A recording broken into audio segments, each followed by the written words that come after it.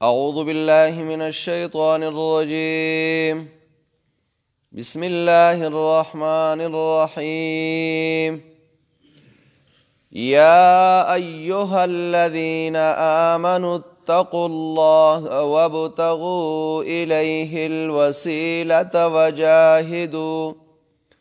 وجاہدوا فی سبیلہ لعلکم تفلحون۔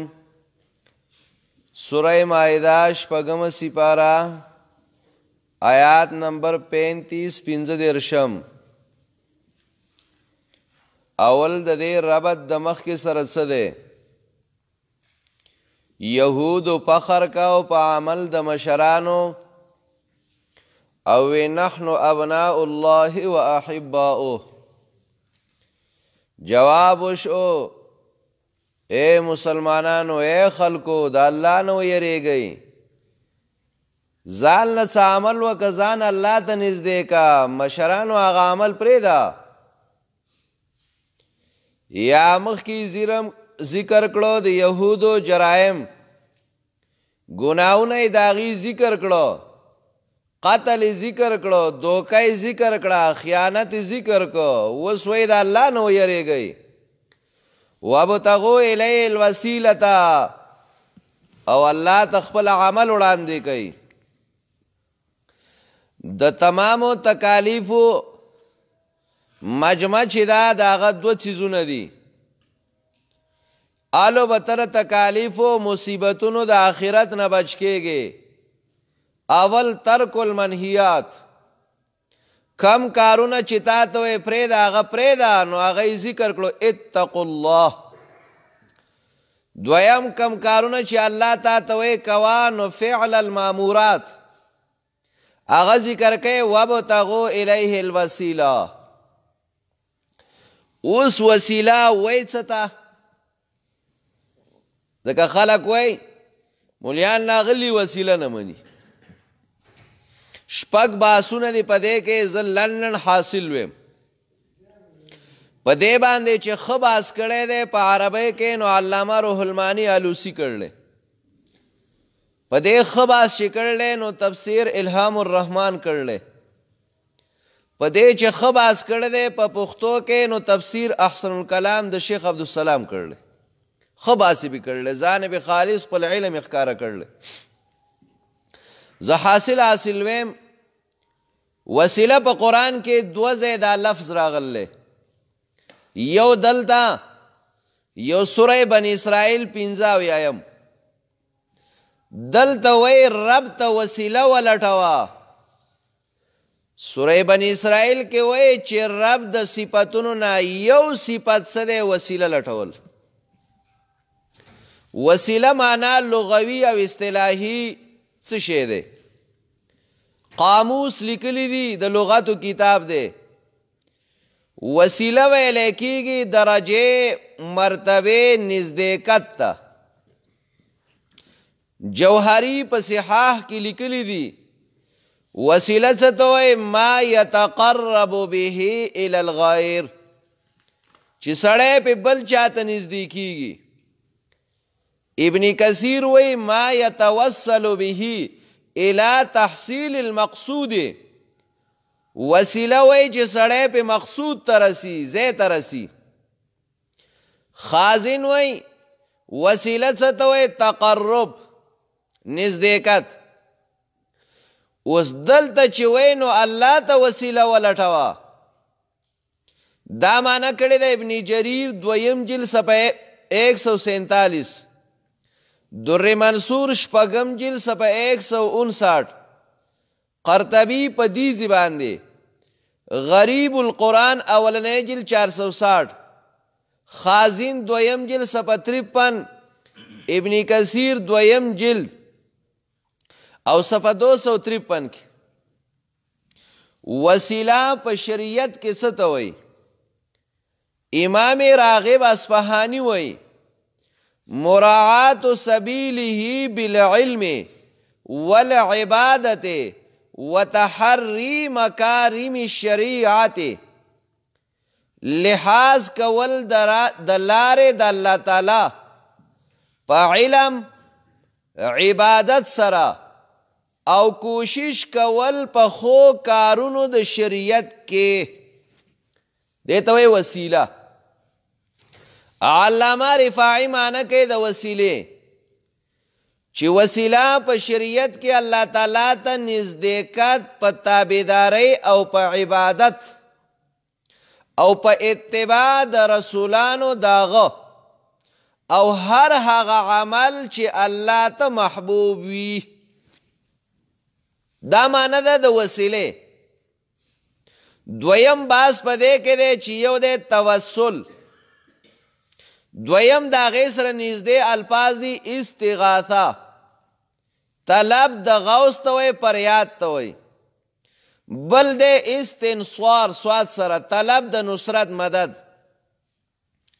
په هغه څیزونو کې دا استعمالیږي استغاثه او استنصار چې د مخلوق په قدرت کې هغه شی نو ته ترې غوښتی شي.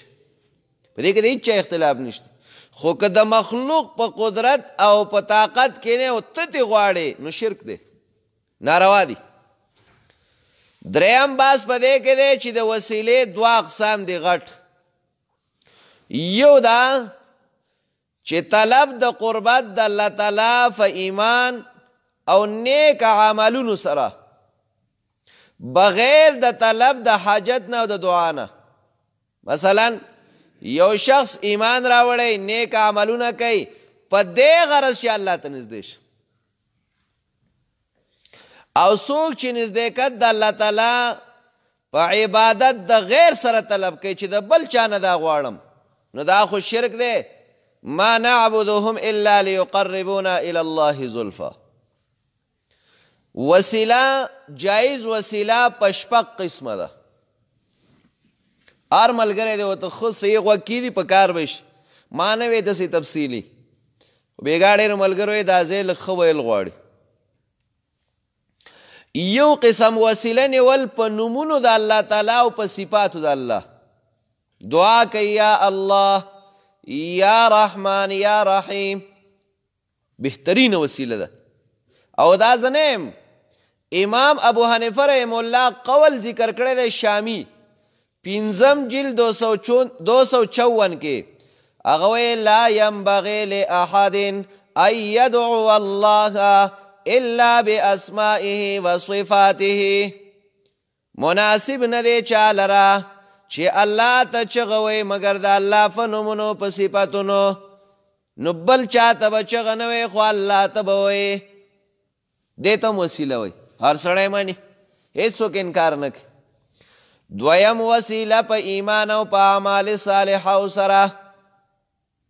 قرآن وی واستعینوا بالصبر والصلاة، امداد غواړئ، امداد غواړئ د الله نه په صبر او په صلاة. مانځه کې موږ وایو ایاک نعبد و ایاک نستعین، الله تعالی عبادت کوو، په دغه عبادت ته نه بیا څه غواړو، عجزي درته کوو، نور مو څه نشته دی. او قرآن کې دا ډیر ذکر دی. امام بخاری رحمه الله حدیث د اصحاب الغار ذکر کړی، 8 ځای په بخاری کې دی حدیث. مشکات 420 صفحه کې دی. 3 کسانو غره ته تللي وو، اوږد حدیث دی، زه یې لنډ لنډ وایم. نو چې کله په هغې باران راغی نو سمستې ته ورننوتل. هغه ګټ راغی او مخ یې د غار خوله ونیوه. نو دې 3 کسانو یو بل ته وی چې د خلاصېدو څه ذریعه نشته، بهر څوک خبرېږي نه، دننه په دې ځي کې یو، نتیجه دا ده چې مړه به شو، څوک به رانه خبر نه. راځئ که خپل نیک اعمالو کړي نو هغه د الله د رضا دپاره الله ته وسیله کوو، موږ به الله خلاص کړي. د یو نه یې تپوس وکړو ته خپل عمل وښایه. نو د یو وی زما مور پلارو او هغه ډېر بوډاګانو، زه چې به ماښام ماسخوتن رالم ګډې ویزې مې ساتلې. نو ما به اول هغې له پی ورکړه، بیا ماشومانو له. یوه ورځ چې زه رالم نو هغه مور پلار اوده دي. نو زه ولګېدم، ګیلاس مې داسې په دواړو لاسونو ونیو، ټوله شپه ورته ولاړم، سهار رڼایي ولګېده، نو یو پکې ویښ شو، ما ته داسې وکتل بېګانه ولاړې، ما چې او وی هغې هغه فی وڅکل.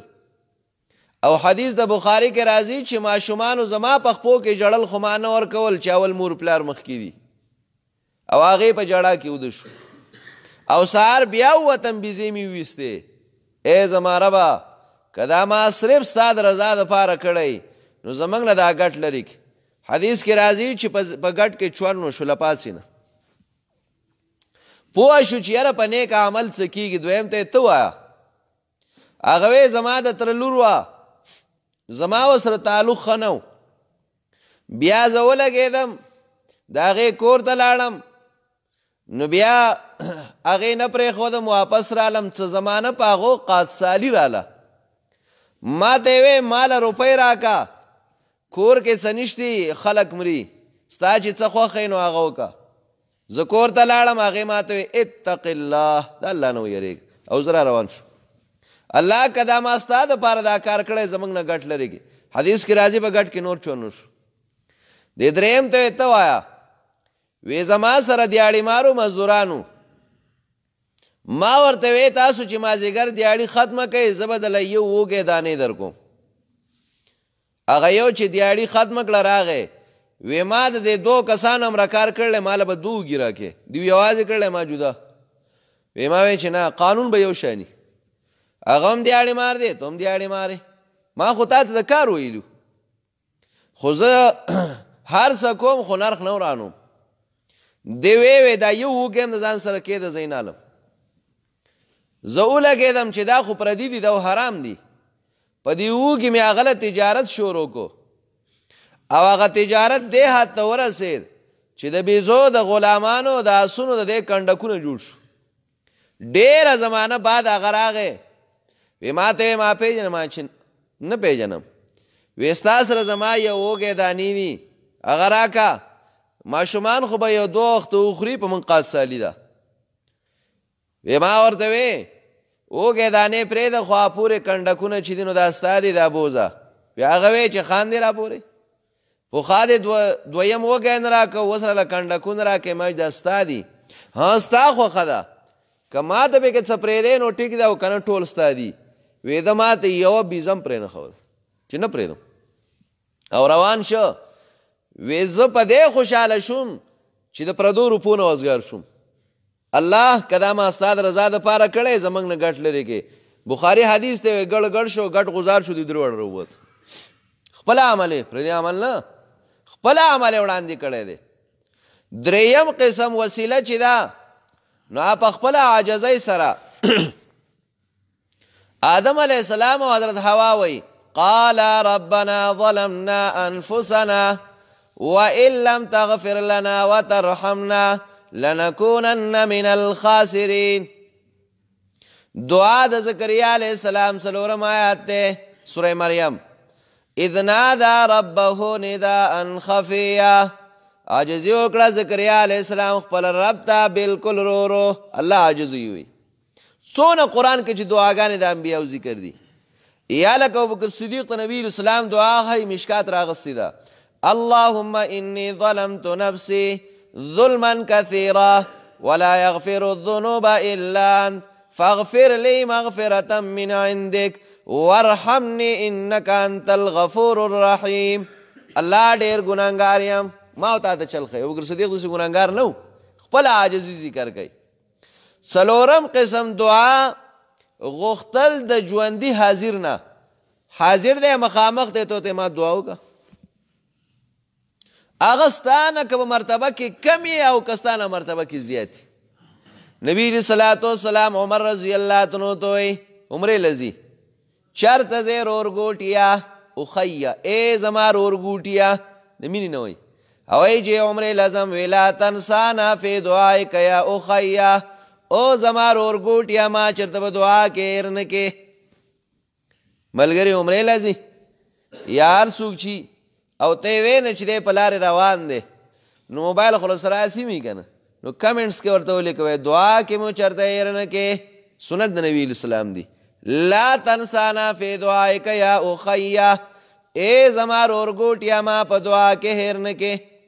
یا اسباب ظاهري چاته ټلیفون وکې چاته آواز وکې ما ته دعا وکا مخامخ دی که نه حاضر دی ژوندی دی.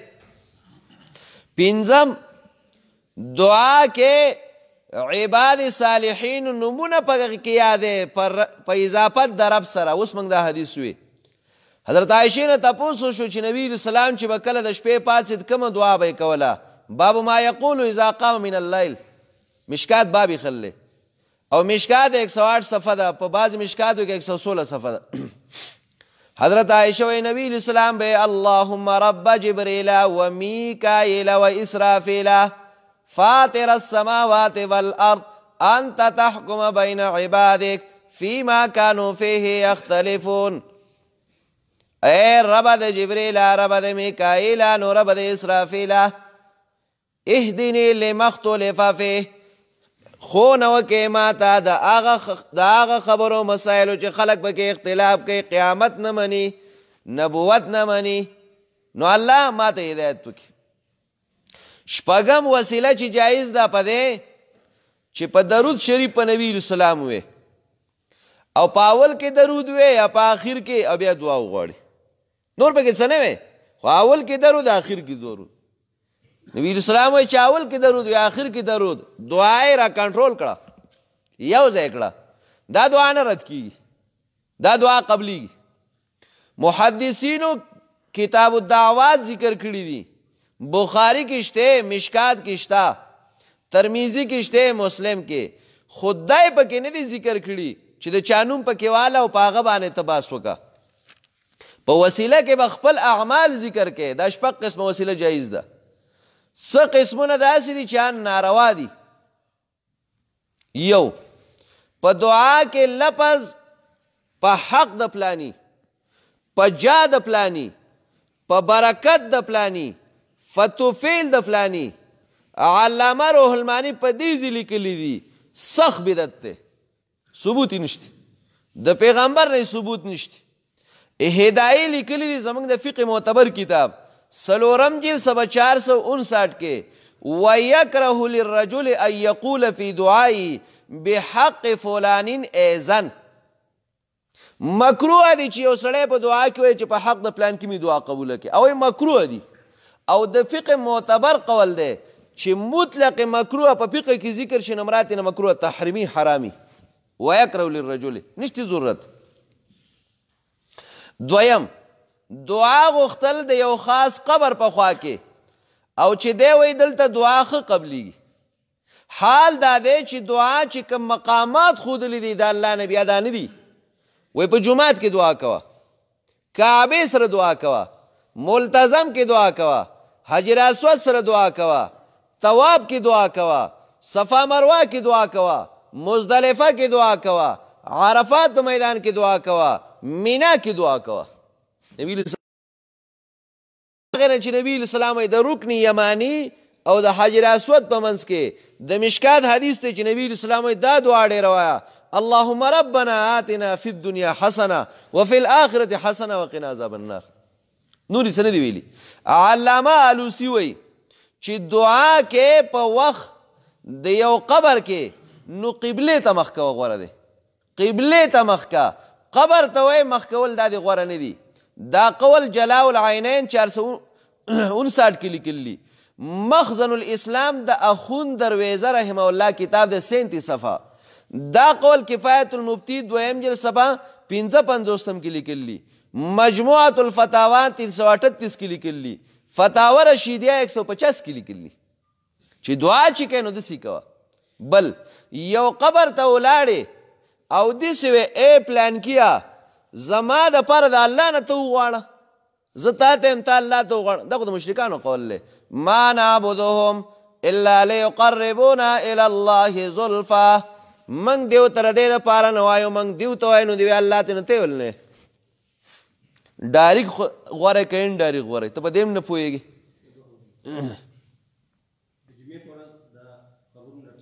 ورېږه دا وروسته راځم لږ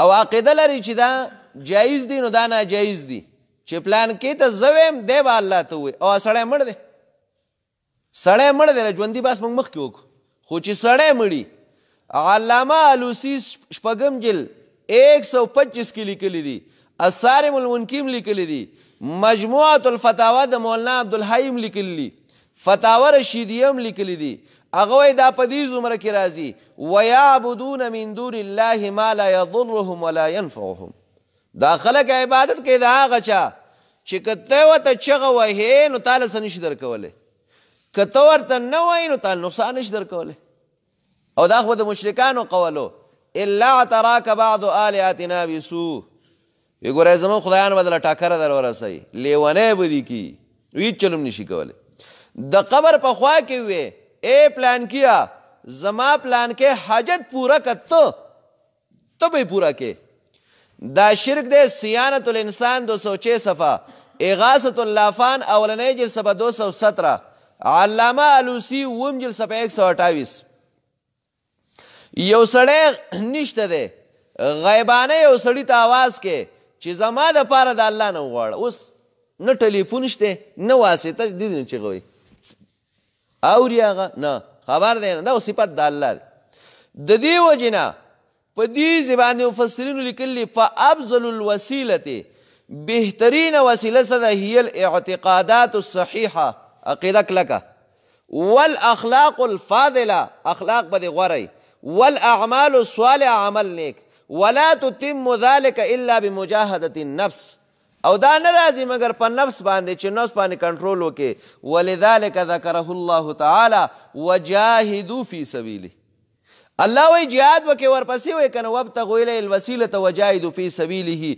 لا بطریق الرهبانیه په ګوټ کې کېناستلي نه دي ویلي تبصیر الرحمن د محایمي اولنی جلد صفحه 187 کې دا قول ذکر کړلی تسهیل اولنی جلد صفحه 176 اضواء البیان د سعودي نه چاپ کیږي دویم جلد صفحه 97 کې لیکلی علامه روح المانی پدیزی تفسیر کبیر مفردات 524 نظم الدرر شپږم جلد صفحه 131 جامع البیان شپږم جلد 146 د خلکو څه اعتراضونه دي او د هغې جوابونه کوم لنډ مختصر یو وی مراد په وسیلې سره دا دی چې ته قبر ته لاړ شه او هلته کښېنه نو وایي د دې نه مراد دا وسیله ده هیڅ مفسر نه حنفي نه شافعي نه مالکي نه حنبلي نه اهل حدیث هیڅ چا د دې دا تفسیر نه دی کړی ستا کوره باستی ده او دلته مراد په دې سر وسیلې سره تقوا ده طاعت دی ما راته قصه ذکر کړه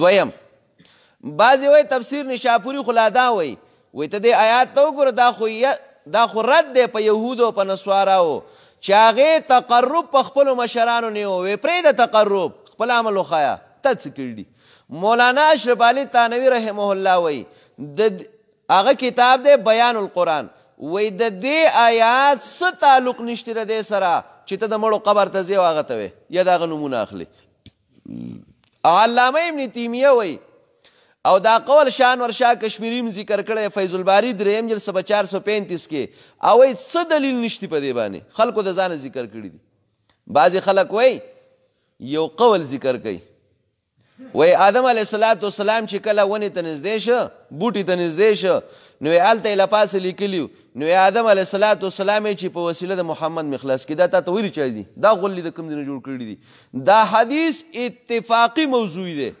موضوعات الکبیر د مولا علی قاریم لیکلی التوسل صفحه 17 لیکلی کنز العمال 11 جلد صفحه 455 لیکلی دا ضعیف دی وی امام احمد وی ضعیف دی امام نسائی وی ضعیف دی داری قطنی وی ضعیف دی ځانه مه جوړوه چې څه یې ناقه وایه دویم خلک داسې وی نبي علیه صلات وسلام وی دا حدیث دی لولا محمد ما خلقتک لولاک لما خلقت الافلاک وی که پیغمبر نه وی نو مخ د ځمکه او دا به نه پیدا شوی موضوعات الکبیر د ملا علی قاري وی دا موضوعي حدیث دی دې د سره ثبوت نشتی او دا انشاءالله دا حدیث په سوره اعراف کې به ته ویم قال ربنا ظلمنا انفسنا وان لم تغفر لنا هلته به وچیړو کله دا وی عمر رضی الله عنه راغی عباس رضی الله عنه ته وی باران نه کېږي نه ته دعا وغواړه ته د نبي ترې نو ته لاس اوچت که نه ما راته اوس نه وې ژوندي ته خلک ویلی شي که نه ته مړ وښایه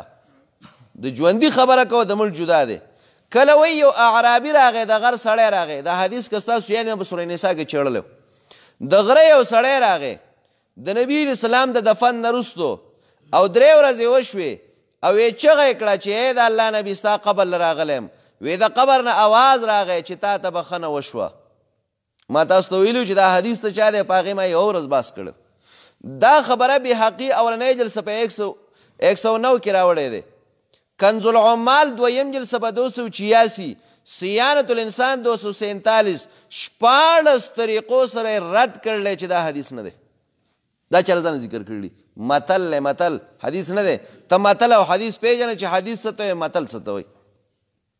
نو لنډه خبره ده، نزدېکت راځي په عبادت، نزدېکت الله ته راځي په ترک د ګناه، نزدېکت الله ته راځي په صحیح عقیده، نزدېکت الله ته راځي په عاجزۍ. خپله عاجزي الله ته وکړه. نورې قصې پسې پکې د ځانه مه کوه چې څه دي او څه نه دي. استاد صاحب سوال وکړو، سړی چې مقبرې ته ځي او د مقبرې دپاره هلته ځي او د خپلو مقبرو ته قبر ته ځي او هلته دعا کوي، نو نبی علیه الصلاة والسلام فرمایي نهیتکم عن زیارة القبور الا فزورها فانها تزهد فی الدنیا وتذکر الاخره. بخاري حدیث دی. اول کې ما تاسو منع کړي وي چې مقبرې ته به نه ځئ، ځکه چې هغه خلک نوي نوي مسلمانان شي، نو که دوی اوس مقبرې ته ځي نو هلته خو دوی د بوتانو د عبادت عادت و، اوس په دې قبرونو کې بیا عبادت شروع کړي. نبي اسلام یې نه به ځئ. بیا یې ورته وی الا فزوروا اوس ځئ فانها تزهد فی الدنیا وتذکر الاخره، ځکه د دنیا نه بې رغبتي ده او آخرت طرف ته سړی رجوع کوي. غوره دا ده چې سړی دی په میاشت کې یو ځل ځي، په هفته کې دي ځي، په دویمه هفته دي ځي چې موقع ورته میلاویږي، په دې غرض دي ځي چې دا زموږ مشران دي او زه اکثر په جنازو کې دا یم ملګرو به اورېدلي، زه اولنۍ جمله زما دا چې غیرتي خلک لاندې دی، په مخ د ځمکه پاک خلک مقبرو کې پراته دي، سپین دروبې په مخ هغه په مقبرو کې پراته دي، علما په مقبرو کې پراته دي. د دې خلکو ته وګورئ چې دا تللي ما او تا څه یو. دا زه په هر بیان کې اکثر په مقبره کې ویم. خو دا خبره کول چې صرف به یوه ورځ ځم، صرف په یا د جمعې په ورځ ځم، په بله ورځ حرام ګڼي، یا د اختر په ورځ ځم په بله ورځ حرام ګڼم، نو دا ناروا دی، بدعت دی. خو که په دې غرض وایي چې په دې ورځ مې چوټي ده ځکه ځم، نو بیا جایز دي. نور په مقبره کې تخصیص نشتی، د شپې هم تلی شي او د ورځې هم تلی شي، که د ورځې ځي او که د شپې ځي. د مقبرې د زیارت نه چې څوک منع کوي چې مقبرې زیارت پکې نشته، دا مه کوه، دی د احادیثو نه منکر دی، دی د نبي اسلام د صحیح احادیثو نه منکر دی. دا په احادیثو کې دا دی چې مقبرې ته ځئ، او خامخا چې په لارې هم چېرته ځئ نو خپل مقبرو ته ښکاره کېږئ، ګورئ او په دې غرض باندې ځئ چې ودرېږه. حدیث کې راځي چې سړی 3 پیرې سورې اخلاص ووایي، 3 پیرې قل هو الله احد، د مکمل قرآن ثواب میلویږي. نو بده ده چې 2 منټه ودرېږي دې مقبرې ته او سورې اخلاص ووایي او دې ټولو مقبرې ته وبخي. د دې وجه تفسیر جمل لیکلی دي چې نیک سړی په مقبره اسې لاړ، اسې په لارې څه ویم نه، اسې لاړ، 40 ورځې په دغه مقبره به عذاب نه وي چې نیک سړی اسې په دغه طرف لاړ. نو په کار خو داسې ده چې موږ ځو نو د دې نیکانو زموږ سره حق دی، د دې خلکو هم زموږ سره حق دی. بلکې نیکان یې موږ خدا نه وایو چې زموږ مشرانو یا څوک پات شوي دي په هغې به عذاب وي، الله دې ټول د عذاب نه وساتي. خو چې ته دعا وکړې درجات خو به بلند شي که نه، ثواب به ورته ورسي.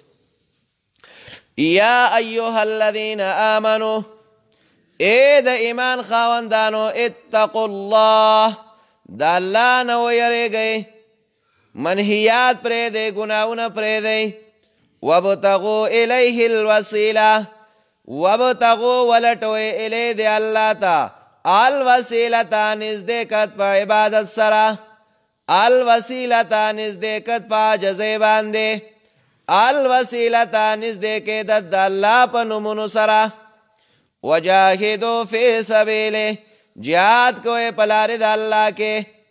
علامه روح المانی څه کوئ دلته دا ویل دی چې وجاهدوا فی سبیله، جهاد کوئ فی سبیله په لارې د الله کې. دای نه دی ویلې چې ته په ګوټ کې بیا کښېنه، زه کوئ زه توسل لټو. توسل په څه لټئ؟ وجاہدو جہاد کوئے فی سبیلے پلار دا اللہ کے لعلکم دا پارا دا دے تفلحون چی کامیاب شے. دا فلاح دا پارا دو وجہ ہوئے. اول وجہ اتقوا اللہ دا اللہ نو یریگا کہ ولاڑے کا ناستے کہ روانے کہ پا حضر کے کہ پا سفر کے کہ پا کور کے کہ بارے کہ پا گھن کے کہ آوازے. اتقوا اللہ. دویم کار بدیدائی وابتغو الیہ الوسیلہ الٹوے اللہ تنزدے کا زان اللہ تنزدے کا زان پا اللہ معاف کا. اللہ تو جاڑا چی اللہ دے معاف کی اللہ تب نزدیش. نو قانون بدے سید ریم کار وجاہدو جہاد کوئے پلار دا اللہ کے نو دا دے دا پارا چی کامیاب شے. اس ذکر کے تخویف ان الذین بشکا کسان کفرو چی کفر اکڑے دے لو ان لهم کچریشی دا دیو دا پارا ما حغت زنا فی الارض چی پزمکا کے دے جمیعان ٹول پزمکا کے دے نصر زر دے نسپن زر دے آرس دی سونا دا جوائر دے ملغلر دے آرس بلا دا ومثلہو پمثل لدے ماہود دے سرا لیفتدو دے دا پارا چی دے پی دیور کے زان خلاص کی پاگے من عذاب یوم القیامہ دا عذاب دا ورز دا قیامتنا.